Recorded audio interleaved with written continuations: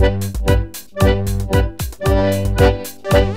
was swallowing and squallow when a note came through the mail from a light-fingered acquaintance who'd been lingering in jail. He had served a year of sentence when the fools had set him free, and he'd had a good idea, he said, he'd like to put to me.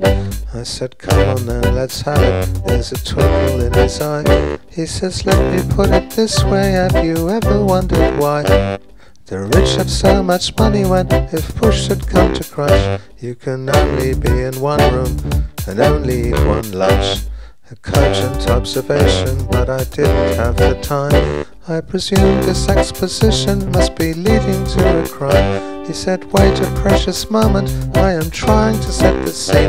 If you liberate your mind, my friend, you'll soon see what I mean. He said, have you ever wondered how a horse becomes a glue? Or how my uncle's pencil reached a garden in Peru? And have you tried valerian? The side effects are strange. There is no such thing as accident, for everything's arranged.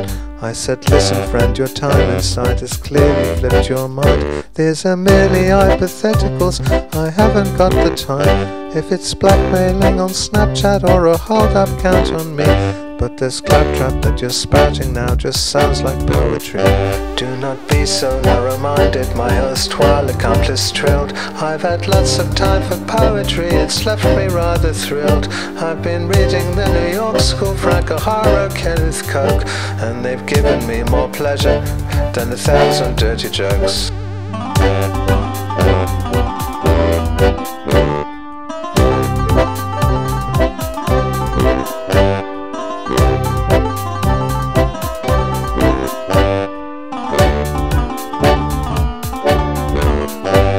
He's published by Macmillan now, he got a big advance, which he spent on buying a farmhouse in a pleasant part of France.